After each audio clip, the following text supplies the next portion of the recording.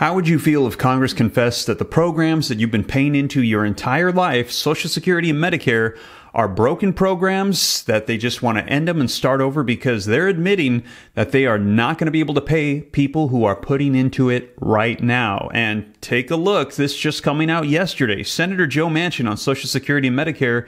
Is there a better program? As he's saying, this is just adding more and more to the debt. And when are we going to confess this is broken? We're not going to be able to pay people that are paying into this. And let me know your thoughts. Take a look at this. Senator Joe Manchin on Thursday emphasized that he's not going to be able to discuss cutting Social Security and Medicare, but suggested that Congress may want to take a look at whether there is a better program to use to make the program sustainable for future generations. As he's saying, why are we doing this to our current generation? Making them pay into a broken system that's not going to be able to pay them back. We can't even sustain at its current levels. And he's saying just end the whole thing. Take a look. Senator Joe Manchin floats a better program for future Social Security and Medicare beneficiaries. Now, I've got the video footage for you so you can see it for yourself. And this comes amid, I've been letting you know, Senator Bernie Sanders has just proposed a new bill. It's all over the news. He's pitching it to President Joe Biden right now. It's his Social Security Expansion Act of 2023, where he's proposing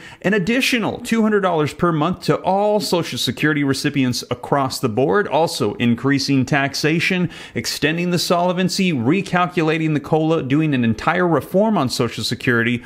But wait till you see what Senator Joe Manchin says, as he says, we cannot tax our way out of this. We cannot cut our way out of this. We just need to confess that these programs, they're broken, and we might want to look at just a better way to do this. Wow. Let me know your thoughts in the comments down below, you guys. Now, I'm going to share with you the articles and the video footage so you can see it for yourself. And in addition to that, I let you know yesterday that if you collect SSI, not retirement, not disability, not survivors, but supplemental security income, SSI typically arrives on the first of the month, that this month, in the month of March, you're going to receive two payments, and this is due to the April payment coming a little bit early. I cover all the details directly from the Social Security Administration's distribution calendar. Now, stick around to the end for a little bit of an update on that, and I covered it in detail yesterday. But with that being said, you guys, let's get you caught up on the latest coming out on just terminating and starting over on Social Security and Medicare. But before we do me a quick favor, smash the like button if you appreciate the updates.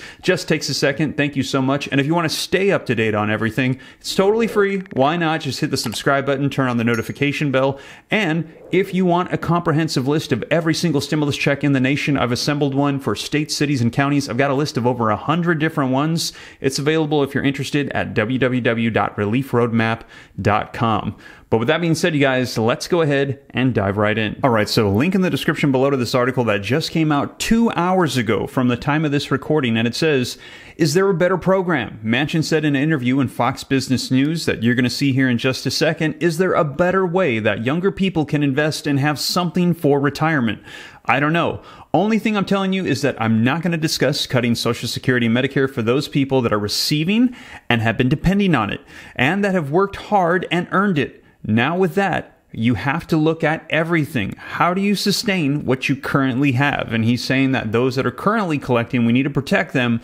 But why have the current generation pay into this when we know things are running dry? I share with you in a previous video just how bad it is. They're saying by the year 2032, full benefits are not going to be available for recipients. Now, Manchin noted that if Congress doesn't do anything to make the entitlement program solvent and they just sit back with our hands in our pockets and say we can't get involved, recipients will face automatic cuts. Social Security is set to start running a shortfall in 2032. There it is, which could result in more than a 20% reduction in benefits, according to the updated estimates from the Congressional Budget Office, which means that if you collect, say, $1,000 from Social Security right now, if they hit the solvency cap and they can't pay out full benefits, that $1,000 you're supposed to get, you'd only get $800. And when you say, hey, where's the rest of the money I'm supposed to get? They would simply say, sorry, it's happening to everybody. We just don't have enough money to pay out full benefits. Now, the Medicare trustees suggested last year that the program's trust fund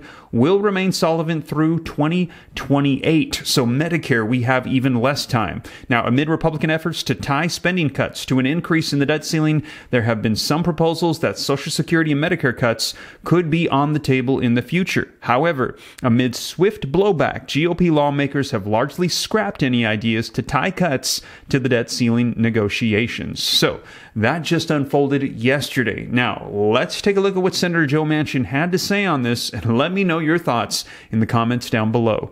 You know, the president indicated yesterday, Senator, quoting here, "I want to be clear, I'm going to raise some taxes." He didn't outline what taxes he's going to raise. You limited those he wanted to increase a couple of years ago. Where are you on that, and what do you think he's talking about? I don't know. I'll probably hear something today, hopefully, of what direction they want to go, but I can assure you, you can't basically just tax your way out of debt. You can't borrow your way out of debt, and you can't cut your way out of debt. You can do a combination of all of those to a certain extent and manage your debt. We're not managing debt. There's not a person watching or listening right now that doesn't manage their financial situation and be successful. There's not a family sitting down that doesn't sit down.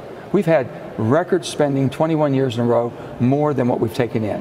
When you have running a deficit in 21 years in a row and nothing has happened and we accumulated a debt, and we're looking at now, 2050 has been used in a benchmark. I don't know, 2050 is a benchmark on many things that people are striving to.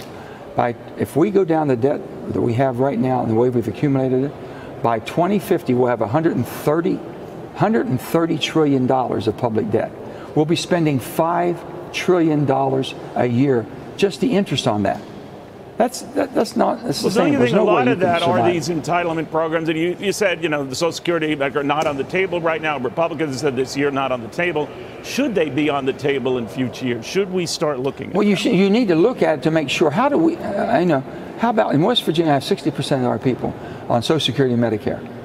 Now, to them to be thinking, oh, we're not going to touch it. We're not going to touch it. We're going to make sure they get it. We've got to make sure that in 10 years from now, they still have the money they have coming in and the Medicare protection that they're getting right now for their health care.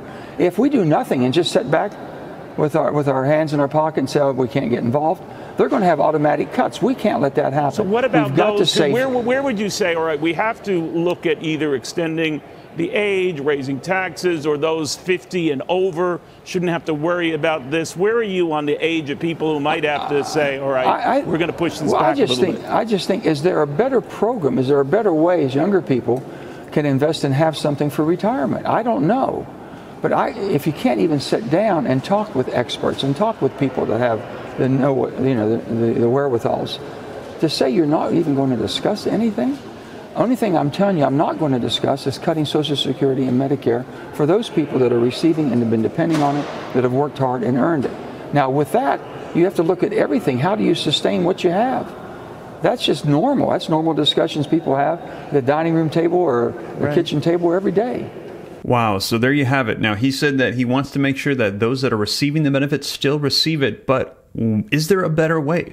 Right now, I shared with you in a previous video that we're running about like a 30 or 50 billion deficit every year on Social Security, and they're saying it's going to be around 2032 when there's not going to be enough money to pay everyone 100% of benefits. So what do we do with this? Let me know your thoughts. Now, if you want the details on that, check out my previous video on it as I go through all the latest data released from the Social Security Administration and the CBO as to where things currently stand. And yeah, it's not looking good for the Social Security funds. Now, in addition to that, as I mentioned, if you collect SSI, you're going to be receiving 2 payments. You should have already received your first payment. A second one is going to be coming at the end of the month. This is the April payment, just a little bit early. I cover all the details for you in this video right here. So if you missed it, check this one out next and I give you all the details. But with that being said, you guys, I will keep you up to date as to what unfolds with Social Security as we're hearing there needs to be reform or maybe even an entirely new system.